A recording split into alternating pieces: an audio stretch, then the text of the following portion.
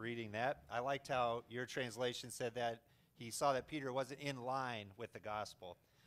The translation that is on the screen that I'm reading talks about him not being in step with the gospel. And it's the same words to express the same idea of being lined up with the gospel.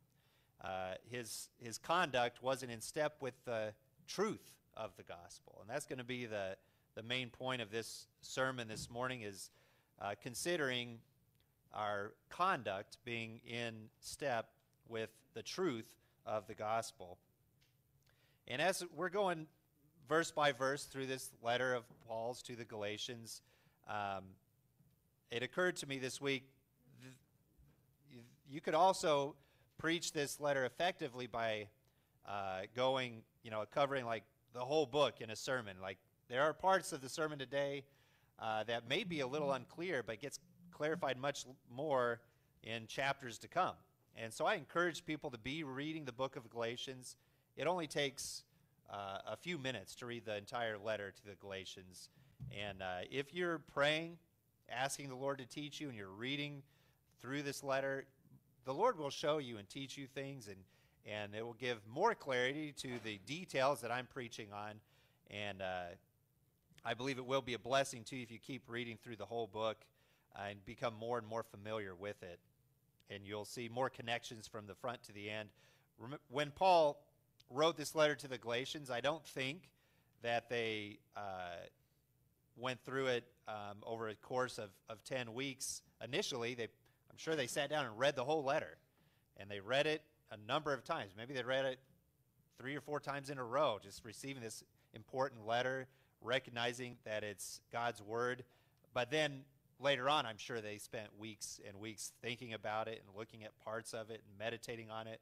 And so that's how we're doing it, but I also encourage you to read through it piece by piece as well. So remembering what's going on in this letter, there seemed to be some people that went to the Galatians and were starting to teach them something added to the gospel, or they changed the gospel. They twisted the gospel a little bit. We saw in chapter 1 that Paul said, if anyone comes and preaches anything, even if it's an angel from heaven, that's not the gospel we preach to you, then let them be accursed.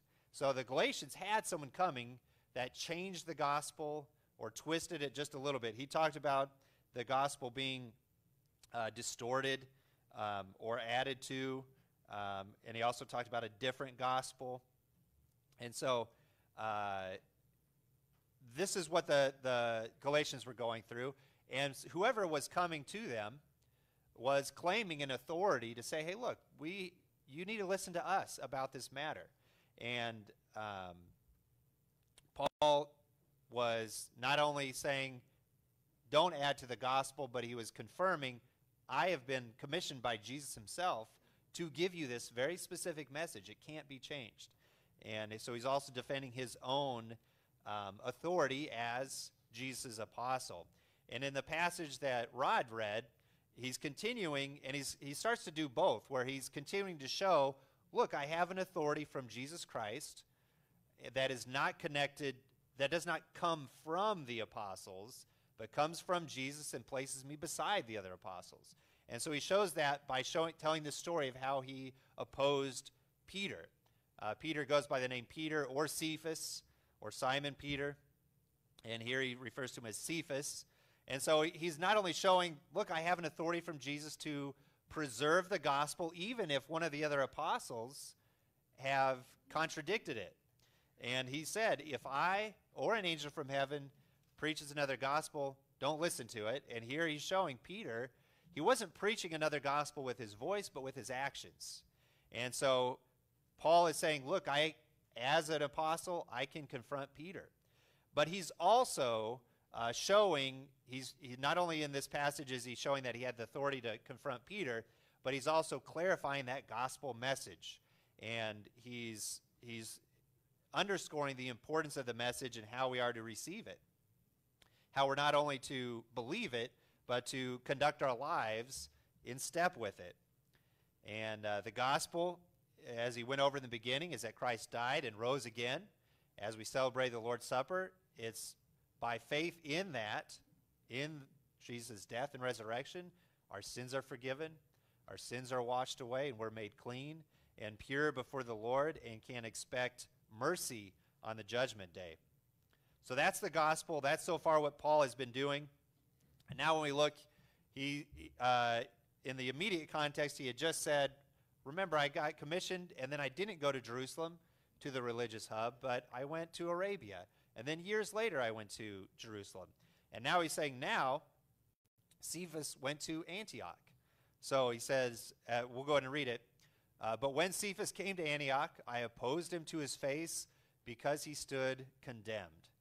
For before certain men came from James, he was eating with the Gentiles. But when they came, he drew back and separated himself, fearing the circumcision party. So what's going on here is Peter went to Antioch. He was eating with Christians. And then these men from James came and joined them. And that's most certainly Jews from Jerusalem who were followers of James. And I don't think that the apostle James was encouraging his disciples to act in this way. I think as you read his letter, and him being an apostle of Jesus Christ, he was trying to change them as well, but they weren't following their shepherd well. But they came down to Antioch, and they gave pressure to Peter to separate himself from these Gentiles. And Peter did this in fear of the circumcision party. So this is a term that gets used in the Bible. Whenever you're reading through the New Testament and you read about circumcision, you've got to read the context and understand. Sometimes it's talking about the Jews. Sometimes it's talking about true Christians. Paul talks about, he says, you are the true circumcision. In Ephesians, he talks about that. Sometimes he's talking about, it's a word to represent the law. So you just got to read it in context. And here, he's talking about the circumcision party. So that means this group of people who still held to the law, and they gave it too much importance, the Old Testament law. And the only way that the Old Testament law can have too much importance is if it starts affecting the gospel and twisting the gospel. Now, the gospel is throughout the Old Testament law, if they could understand it correctly. And Paul teaches it to us. Peter did it as well, and Jesus did it. So there is a way to understand the law in the light of the gospel. But these men, they didn't do that. They thought they saw it in a different light. And so Peter is eating with Christians, followers of Jesus, and then these Jews show up, and he separates himself, and he starts eating with only the Jews. And the reason why he was doing that is because in the past, the Jews were required by the law to stay ceremonially clean. And if somebody else out there was not clean and they ate with them or they touched them, they became unclean. And then they had to offer sacrifices and do different things to be made clean again. Now the law never labeled an entire people group unclean. It didn't say these Gentiles are unclean, but because of all the things they did, they became unclean. And one of the primary things was eating unclean food. That the Bible had listed pork products and shellfish, and certain animals were unclean, and the Gentiles ate them, and so they became unclean. But in the Gospel of Mark, chapter 7, Jesus, while he was alive, before he died and rose again, he was teaching about clean and unclean. And Mark tells us that Jesus declared all food clean. And Peter himself received a vision where Jesus told him, there is no unclean food. And so if there's no unclean food, and some Gentile is eating this food that used to be unclean, well, then a person can't be unclean by being with this person anymore. Jesus declared all food clean. And in doing that, he just said a person can't become unclean through what he eats or some practice that he does. But Peter, against his better judgment, listened to these people from Jerusalem, and he acted like they were still unclean, even though they were Christians. And we know that Christians are made clean by the blood of Jesus. So Peter was really acting in a way that had reverted quite a bit. in his actions, he was saying Jesus' blood isn't enough to clean you. You have to do these things to stay clean. You have to stay away from food and certain practices with bodily fluids or dead people and things like that to stay clean. And it contradicted the message that Peter himself preached. So this is why Paul opposed him to his face, because he stood condemned. It didn't match up with what he preached. So we've got these key words that are key in the New Testament: Gentiles and the circumcision party and the Jews. The Gentiles are everybody in the world who's not a direct descendant of Abraham through Isaac and Jacob. So the Jews is a minority in the world. It's the direct descendants of Abraham through Isaac and Jacob. The Gentiles are all the rest. But Jesus, as you read in the book of John, Jesus came to give salvation to the whole world, not just the Jews. And in the Old Testament, God had made it clear from the beginning, you are a light to show that I want to reach all the world through Abraham's family. Through Abraham, all the families of the earth would be blessed. So when we think about Peter's actions here, his actions weren't lining up with what he preached. And why did he do it? It says he did it out of fear of the circumcision party. And we need to be aware of our motivations. And fear, even in us adults, and even us people who have been Christians for a long time, can still have a powerful effect in our lives. And it can compel us to do things against our better judgment. And I think it's important for us to be speaking the truth to ourselves and be willing to receive opposition if a trusted person opposes you, like Paul did to Cephas, to receive that and say, all right, maybe I am acting wrong and I'm doing it out of fear. We need to be aware of how fear is affecting our lives. And it shows up with we're worried or afraid of what people might think of us, right or wrong. We might say, I'm afraid they're going to misunderstand me, so I'm not going to do this thing that I should be doing. Or you're going to say they're going to think I'm doing, they're going to see what I'm doing and disagree with me, so I'm just not going to do it. I don't need to do it. But we need to have courage. We need to be bold to do what is right according to God's word without worrying about what other people might think about us. And in this passage here, it was the circumcision party. Paul was a Jew. Peter was a Jew. So it wasn't even all of the Jews. It was this subculture, this one subculture within the Jewish nation who Peter was worried of what they might think about him. And if you think about our lives, that's actually for some reason we find that compelling. Oftentimes that some subculture might think about us. And we, as Christians, we're different from the rest of the world. And so we know the world disagrees with us, and we got to keep that in mind, that that's okay, that they think differently than us. We're following Jesus, so we're going to be different from the rest of the world. But even within the Christian community, there's different subcultures within the Christian community. And I think this is similar to what Peter was going through in this passage. And we need to be courageous to follow Jesus obediently without being afraid of what certain groups of people might think about us or worried how they'll take it. So Paul opposed Peter to his face. And the rest of the Jews acted hypocritically along with Peter, so that even Barnabas was led astray by their hypocrisy. And so he uses the word hypocrisy because they were saying one thing, but they were doing another thing. Peter preached, and thousands of people got saved. He preached salvation by faith in Jesus Christ and his resurrection from the dead. Salvation by grace, through faith alone, nothing else. But then he started doing things that was in agreement with people that said, yeah, that's good to trust Jesus, but you also have to do these Old Testament requirements, or else you're not one with God.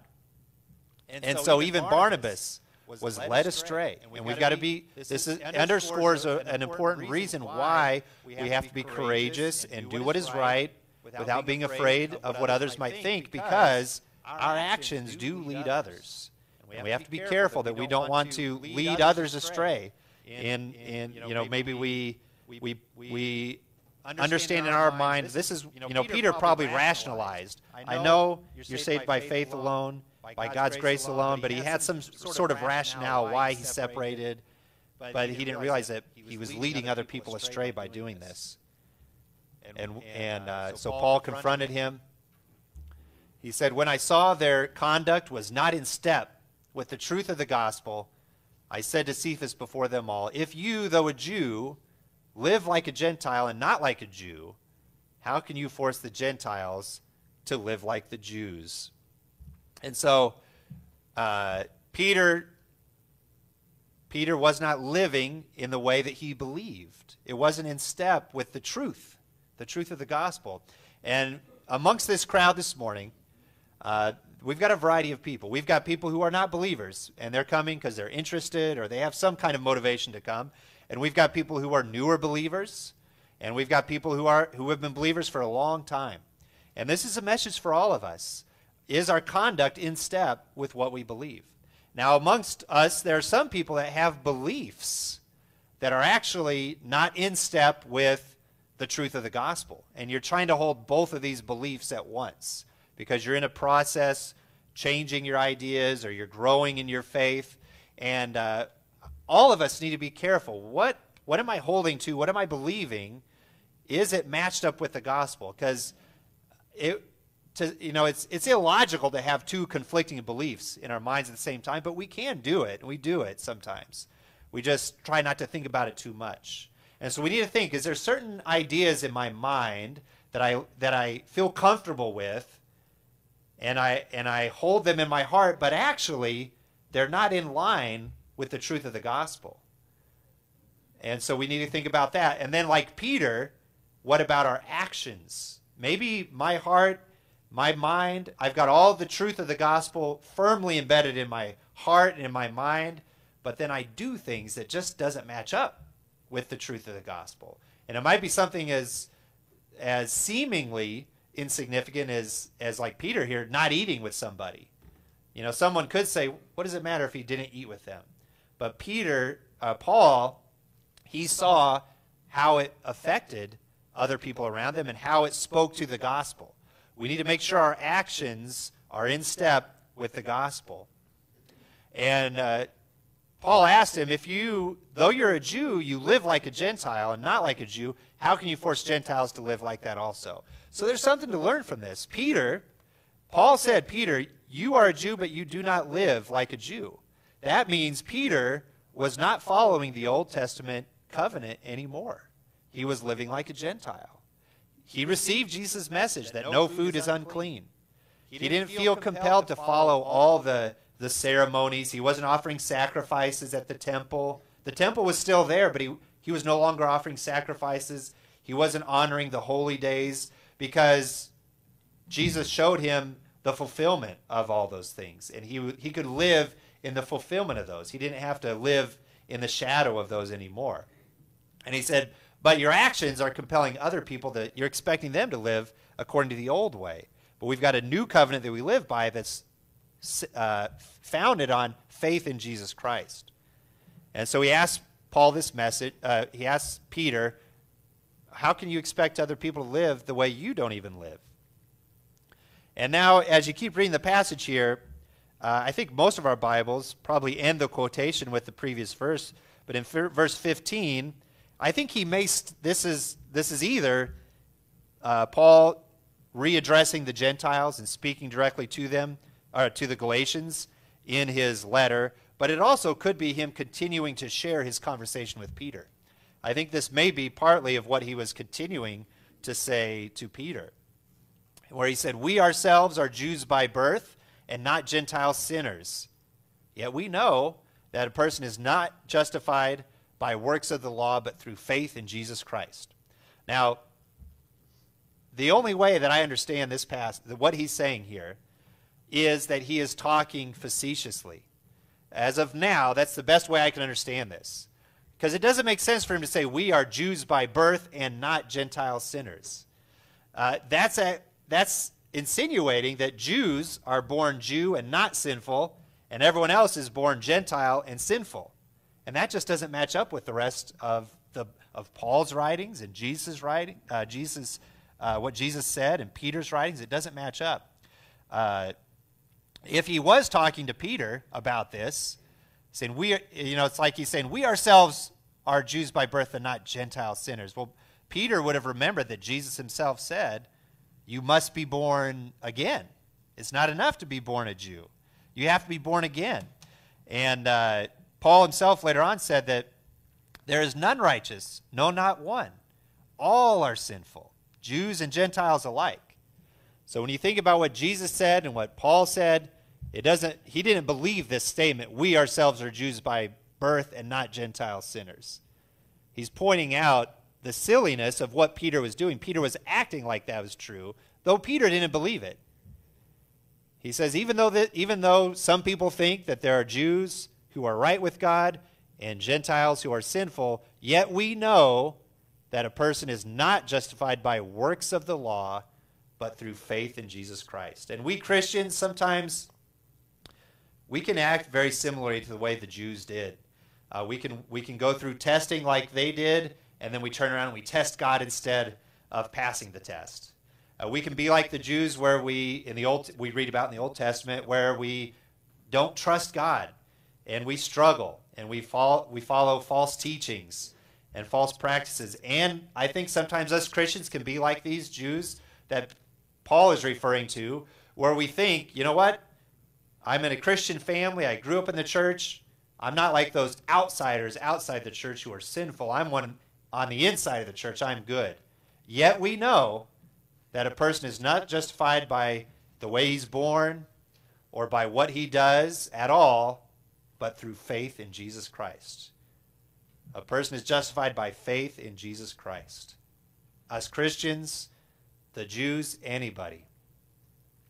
So we also have believed in Christ Jesus in order to be justified by faith in Christ and not by works of the law, because by works of the law no one will be justified.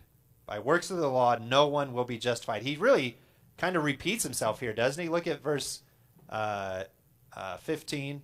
Oh, I lost my clicking ability. Can you back up one, Tori? Let's look at verse 15 and 16. Yeah. We know that a person is not justified by works of the law, but through faith in Jesus Christ. All right, that's clear. And now we'll go to the next verse. So we also have believed in Christ Jesus in order to be justified by faith in Christ and not by works of the law. He's being a little repetitive here, isn't he? But he's emphasizing the importance of it. We are not justified by what we do. We as Christians might be tempted to think, I'm justified by not doing these sinful things. Now, of course, God wants us to not be doing these sinful things, but that's not what justifies us. We're justified by faith in Christ. Because by works of the law, no one will be justified.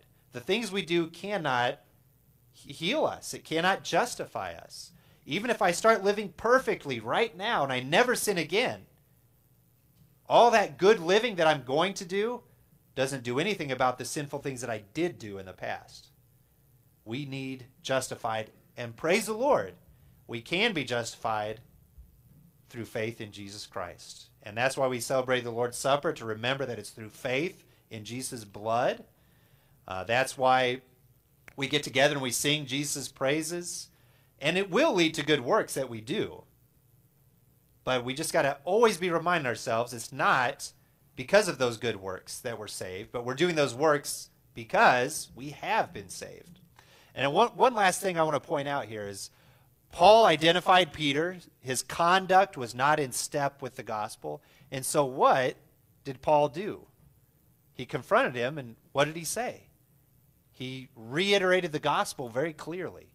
That's what he did. He reminded Peter of what Peter already knew. And that's what we need to do as we look in our lives, as we look into the mirror of God's word and we see things in our lives, we say, you know what? The Holy Spirit's going to prompt you and say, this conduct of yours, that doesn't match up with the gospel.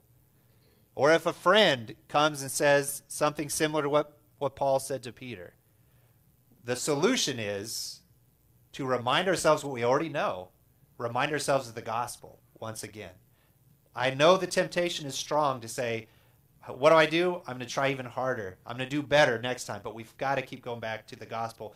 The gospel is the power of God for the salvation of everyone who believes. And that includes me tomorrow. It meant me when I first believed decades ago, and it means me tomorrow when I'm confronted with a sin and I need to repent from it. I remind myself of what I already know, the truth of the gospel. So that's the simple message this morning, and we're going to look more into that passage next week as we keep going through Paul's letter. But I just want all of us to think together. First of all, do we have beliefs that affect our practices? Do we have beliefs that are not in step with the gospel? And secondly, do we have conduct that's not in step with the gospel? And these are things we need to repent from and go back to the gospel truth and just immerse ourselves in that, remind ourselves of it, meditate on it, and we will find that God will straighten our paths as we do that. So let's go ahead and stand together and we'll sing a hymn.